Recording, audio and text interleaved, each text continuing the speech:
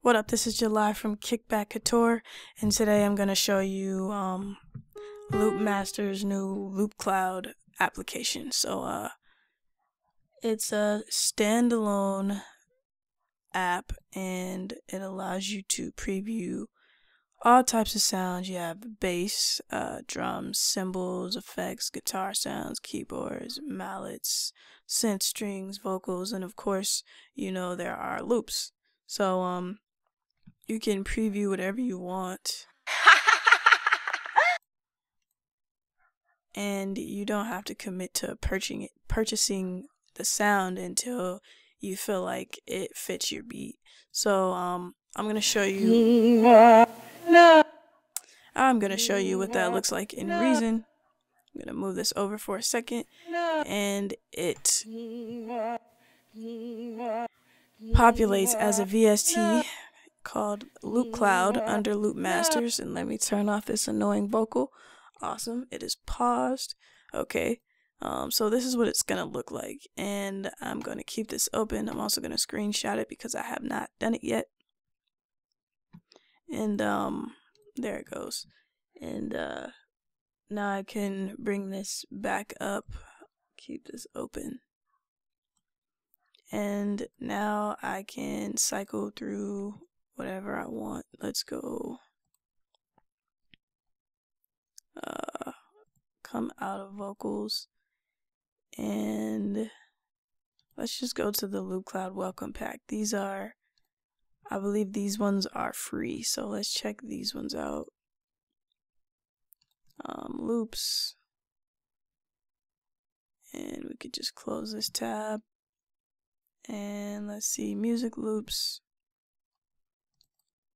and let's preview what's in there, like this one. And then we see that this has the audio coming through it, so it's really awesome. It connects to the standalone app so that you can go through the Loopmasters or the Loopcloud store while you're crafting your beat.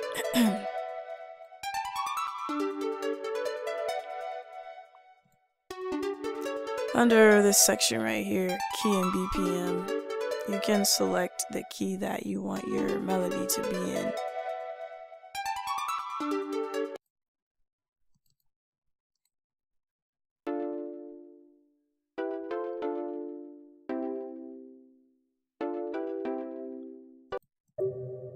You can select match tempo, and it will match it to the tempo that you have in Reason, as long as you,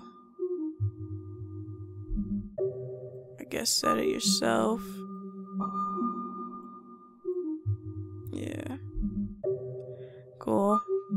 So if I was to come back to Reason and turn on my click track, pressing C, it's completely synced. You can pitch it up down here. You can change the speed.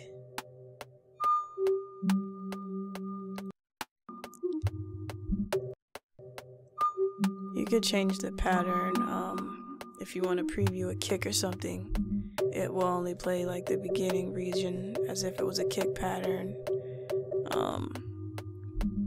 Keep it on loop mode for this.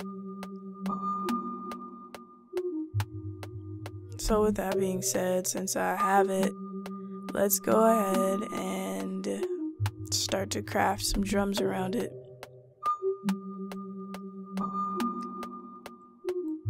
Gonna be using the new drum sequencer to get something started, so let's get into that.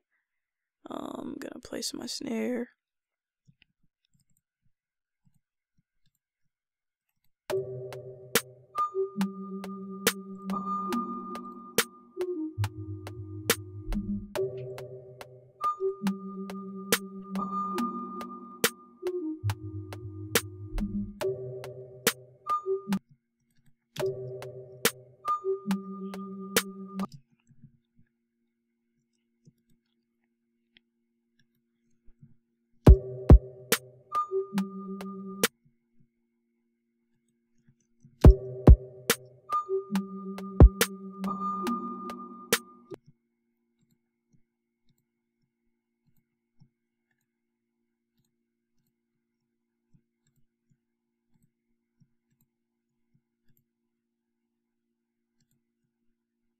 turn on some repeats here.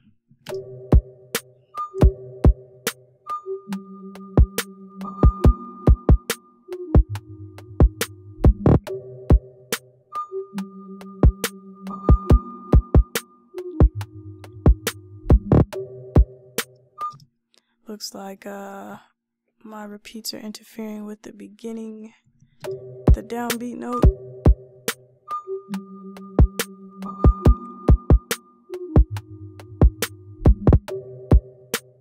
That's the downfall or drawback of the drum sequencer.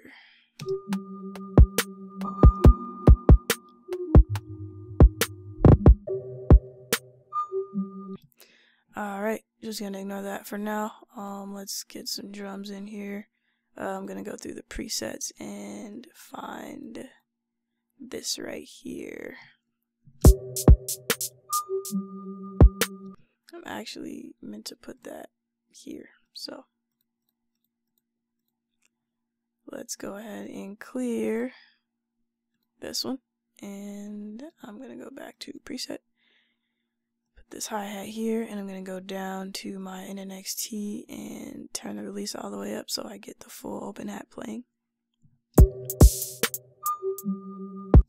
Cool. Going to go to the copy and paste drop down and copy this hi-hat and paste it on pattern 2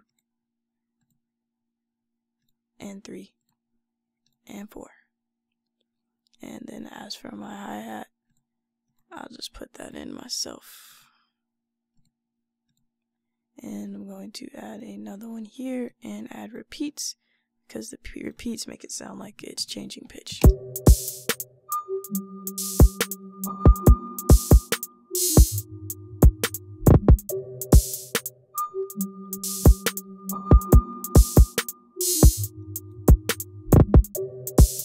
I'm gonna get rid of these repeats here. That's annoying. That it won't play on the downbeat.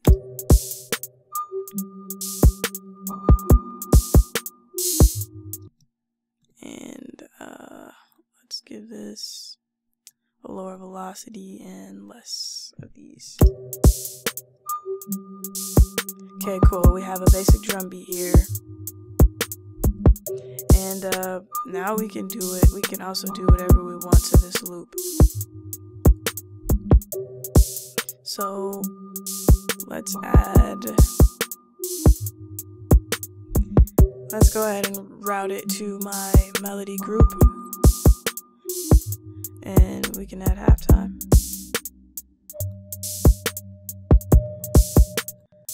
We can turn on Looperator instead. We can use whatever we want to use.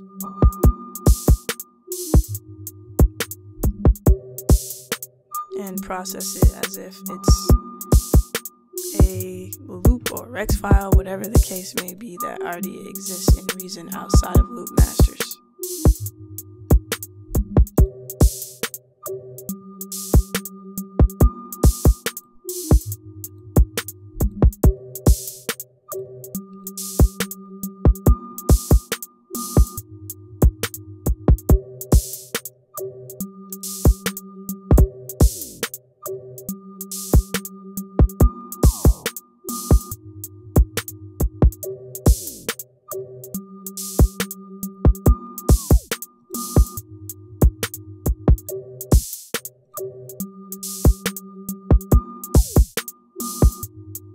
Just play around with it, find some dope. And hey, let's say that I like this sample. What do I do next? So I'm back in the Loopcloud window, and the next thing I want to do is come down here and just click download HQ file. It's downloading.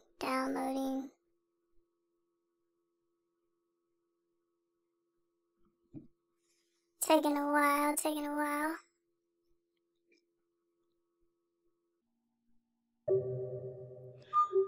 Awesome. And now all we have to do is drag and drop the sample into our sequencer. So we We could take the processed one, or we could take the original one.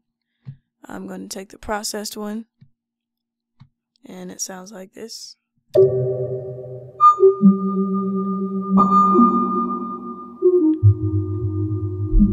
So we have our sample, and now all I'm going to do is route this to the same melody group I have, and I can turn the Loopcloud off now because it is now a audio file, and I no longer need this VST unless I decide to find more sounds with it.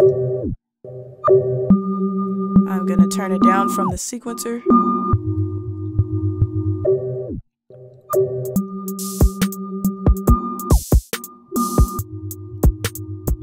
So there you have it. That is how you use this Loopcloud that was created by Loopmasters. I think it was really genius. It's definitely more stream-flowed than Splice or Sounds.com because you can integrate it within your DAW. Of course, with all those other ones, you could essentially also drag and drop, but they do not have this preview option. They didn't go as in depth as Loopcloud did. So this is definitely a game changer. I expect nothing but great things with this. So if you like this video, give it a like, comment, subscribe. Most definitely let me know what you would like to see next. It's all culture, kick back, and cook up.